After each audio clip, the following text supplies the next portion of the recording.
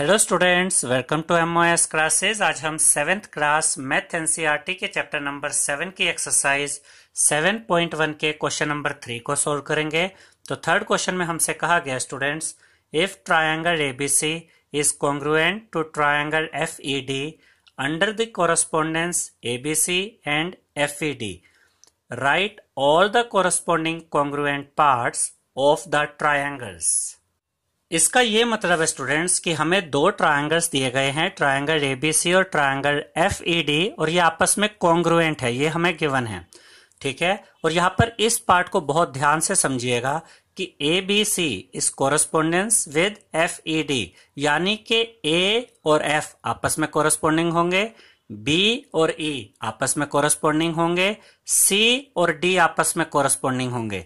यानी कि ए की पोजीशन जो अपने ट्रायंगल में है वही पोजीशन एफ की अपने ट्रायंगल में है, जो पोजीशन बी की अपने ट्रायंगल में है वही पोजीशन ई की अपने ट्रायंगल में होगी, जो पोजीशन सी की अपने ट्रायंगल में है वही पोजीशन डी की अपने ट्रायंगल में होगी।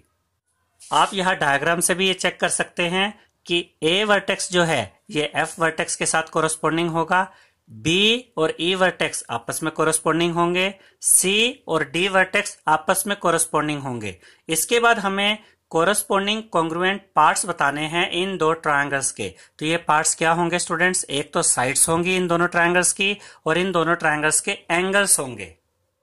तो अगर ए और एफ आपस में कोरस्पोंडिंग है, बी और ई आपस में कोरस्पोंडिंग है, सी और डी आपस में कोरस्पोंडिंग है, तो देखिए ए और बी से मिलने वाली साइड यानी कि ए बी और एफ ई साइड आपस में कोरस्पोंडिंग होंगी, बी सी और ई डी साइड्स आपस में कोरस्पोंडिंग होंगी, AC साइड और FD साइड, ये साइड और ये साइड ये आपस में कोरस्पोंडिंग होंगी।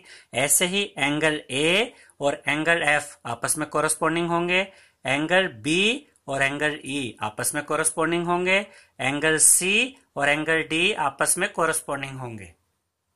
इसको आप ऐसे भी याद रख सकते हैं स्टूडेंट्स कि जब दो ट्रायंगल्स आपस में कॉन्ग्रुएंट होते हैं तो उनकी कोरस्पोंडिंग साइड्स और उनके कोरस्पोंडिंग एंगल्स आपस में इक्वल होते हैं। अब हम इन दो ट्रायंगल्स के कोरस्पोंडिंग कॉन्ग्रुएंट पार्ट्स को यहां पर शो करेंगे। देखिए ए बी साइड और एफ ई साइड आपस में कोरस्पोंडिंग होगी, यानी कि ये ए बी साइड और ये एफ ई साइड, और अगर ये कोरस्पोंडिंग साइड्स है तो ये आपस में इक्वल भी होंगे, क्योंकि दो ट्रायंगल्स की कोरस्पोंडिंग साइड्स आपस में इक्वल भी होती हैं। ऐसे ही बीसी और ईडी साइड्स आपस में कोरस्पोंडिंग होगी और आपस में इक्वल भी होंगी। देखिए ये बीसी साइड है और ये ईडी साइड है।